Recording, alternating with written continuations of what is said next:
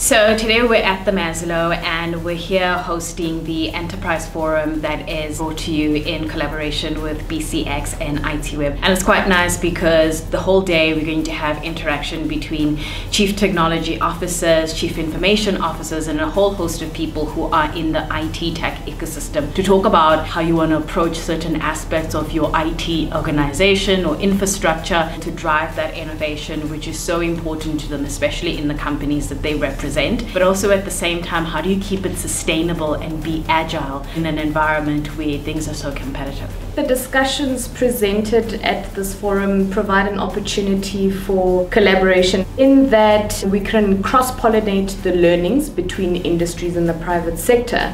But it also gives us as service providers, for instance, the opportunity to know where to focus. The goal is to make sure that as a business or as businesses in the private sector, we're able to efficiently service our customers, whether it's in a B2B world or a B2C world, but at the same time making sure that we have some degree of cost containment. It's a difficult balance to strike, and I think that's why so many organizations are constantly, summing up projects or coming up with projects that are focused on cost transformation, is because nobody's getting it right. But I think forums like this provide the opportunity to then share best practice in terms of how to get the exercise right. Effective cost optimization.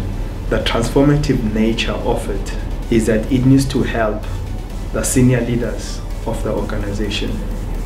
You need to balance value at the same time as cost. Discussion at events like this, they really reveal a lot of experiences and nuances that some of the major South African companies are going through. I think Manoj, for example, gave a lot of thought in terms of the South African companies that are doing a great job that we as South Africans can learn from them. Listening to people who have practicalized these kind of cost optimization programs literally helps you to take a step back and rethink about how to do things differently in your own organization. A whole lot of opportunities that you actually have come from just literally keeping things simple. There's nothing out there that's new. It's actually just within. Resources are within your own organization. So listening to these kind of conversations really do help to realize that opportunity still sits within our organization. It's not something that's out there. And if we tap into it, certainly we can have sustainable businesses.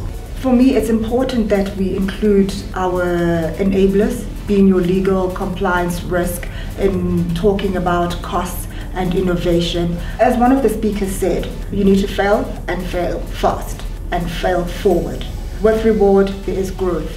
And we need to, as organizations, as leaders, make the best and the most out of what we already have.